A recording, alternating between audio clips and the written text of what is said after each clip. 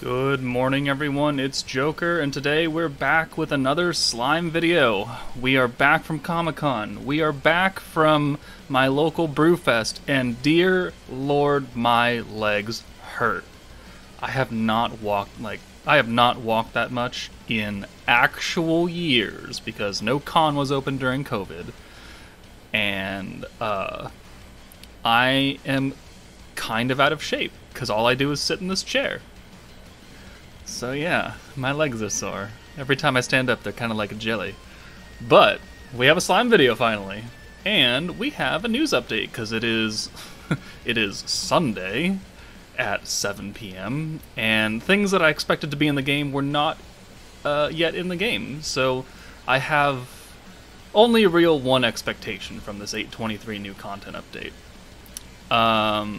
Whatever the 300th day of service thing is going to go on, we do have a little bit of leaks on it, but they are unconfirmed, so I don't want to throw them in here just yet. But, you know, if it's here, then it's here. And then I also expect Jubilee Catalyst, the very last Jubilee that will be in this current format before they switch it up for the whatever they're going to do next month. So, preview 8.23, new content info, Jubilee. Alright, against Benny Maru. A new event is coming Tuesday, which is Monday at 7 p.m. my time. And that's it.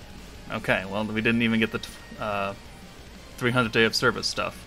So, yeah, I guess I'll go find it and I'll talk about it. But, hey, Catalyst, yay. 600 crystals, yay. If you can score highly, yay. This will be the last this will be...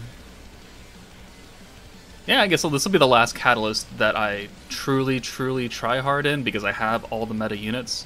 Hopefully their revamp makes it so you don't need to summon for every single freaking unit in a month for you to actually be competitive. But again, we shall see. So let me go find those leaks real fast and we'll be right back.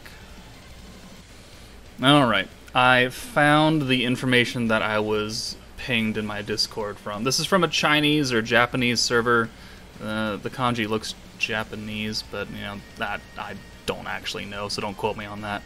But this was data mined or leaked somehow. So this says that on 8.23 we get the 300th diary quest, so that'll be tomorrow.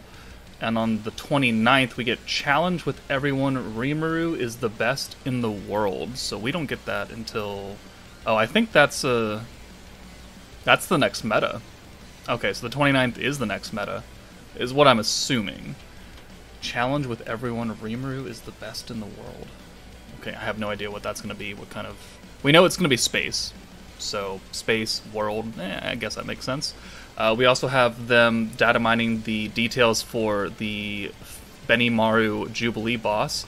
Physical resistance down and not magic when the entire meta they've dropped for water is magic damage is very interesting. It means... I don't know what that means, actually. I guess they're trying to nerf it down, so if you don't have Hinata, you can use Soe, I guess? I don't know the reasoning behind that. But looks like he nerfs greens and oranges, has pierce resistance, gives himself alt gauge, has guard and defense and fire attack up, so he should be relatively tanky boy. So there's that. But then we also have this data mine. So on the 23rd, the release 300 diary scout, and this is going to be a banner, a scout. And it's going to have headliners of Masked Hero, Earth Lumi, Earth Benny Maru, Water Velzard, Water Alice, and Light Leon. And then for protection units, it's going to have Hakuro and Soka. So this is actually a very good banner because the hero is here. You know, I've always talked about how good the Masked Hero is as a unit. Probably still the best unit in the game as far as what she could do for your team. And they're very heavily trying to replace her on metas, giving people additional ways to crit and trying to phase her out, but it's not working. You can still run the hero anywhere. But her being here for people who missed her or who started playing after the space meta is big. And then Earth Lumi still the best Earth DPS.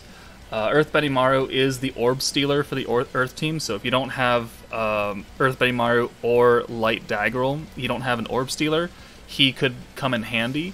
Velzard is Velzard, you know, she was the old water DPS. She still puts up reasonable numbers. Alice, I think is the weakest option on this side, because even Light Leon has a very good Light 2.0 team to fit on. Alice, I don't know, giving Pierce. The new water meta doesn't focus on Pierce at all, and she's orb changing out of blues, and Water 2.0 is much better than Water 1.0. There's also going to be a quest where you could hopefully, quote-unquote, get 300 crystals for 300 days of service. We'll see how, if that comes to fruition. And then, yeah, an 829 challenge with everyone Reamer's best in the world is probably the start of the next meta. So, there's that. Alright, so we've got upcoming Banner tomorrow and Jubilee. So, let me know in the comments below what you would like to see out of their reformatted Jubilee. I want to get some opinions, that way I can make a video on, you know, what people want to see, and I could kind of do like a reaction to it, I guess, for sorts, to see how ridiculous people are going to get with what their wants are. 10,000 crystals for top placement, I don't know, something like that. Be crazy.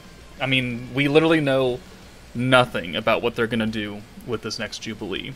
Their Twitter does say that there will be a live stream at the end of August, which it's getting close to the end of August, but you know, we still have like a week and change to go.